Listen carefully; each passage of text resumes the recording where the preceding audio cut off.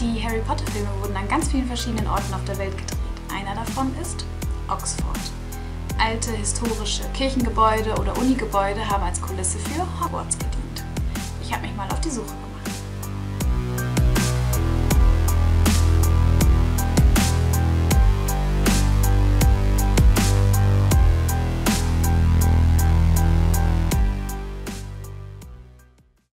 Die erste Station liegt in der Bodleian Library.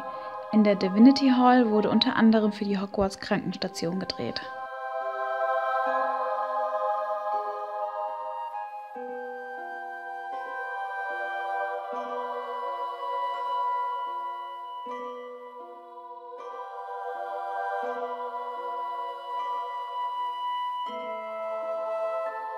Die New College Cloisters dienten als Kulisse für den Streit zwischen Harry und Malfoy, bei dem Malfoy am Ende in ein Frettchen verwandelt wird.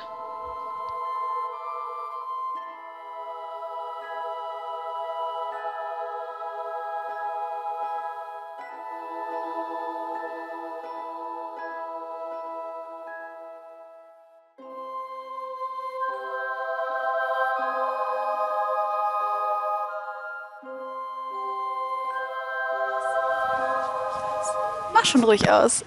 Die Treppe der Christ Church kommt öfter vor und es ist total beeindruckend, wirklich da zu sein.